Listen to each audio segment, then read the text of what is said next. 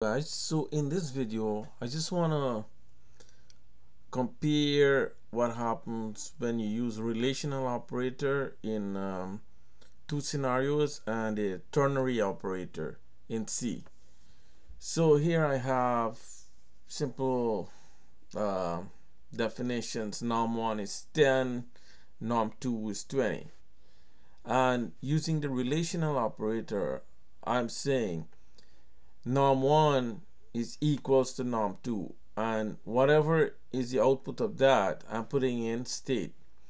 So this is using the relational operator. Now norm1 is not equal to norm2, so the state should be false, or it should return a 0.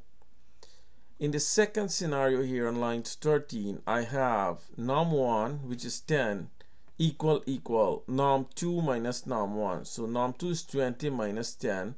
So 10 equal 10. That should be true. That should give us a 1. Now, the ternary operator here, I have 3 less than 4. Is it true? Well, yes, that's true.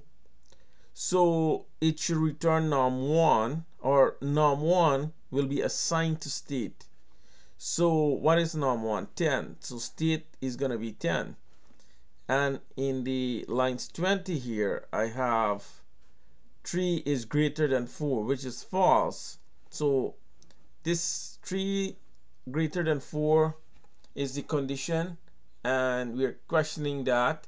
Is it true or false? If it's true, it's going to return the first value, which is norm1. If it's false, it's going to return the second value. So 3 greater than 4 is false, so it should return norm2, which is 20. So let's just run this program here now and look at the outputs. So here you go. So state is 0. That's in lines 11. So 10 and 11, because norm1 is equated to norm2, and that is false, so you get a 0. In lines 13 and 14, we know that norm1 is equivalent to norm2 minus norm1, so that is true. So state gonna be a equal to a 1, which we have.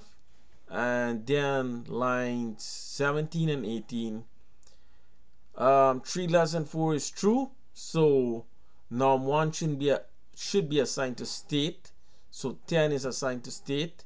And lines 20, 21, 3 greater than 4 is false, so that will return the second. It will return norm2 and assign it to state, so state is 20. So this is all I want to show in this program. Bye for now, guys.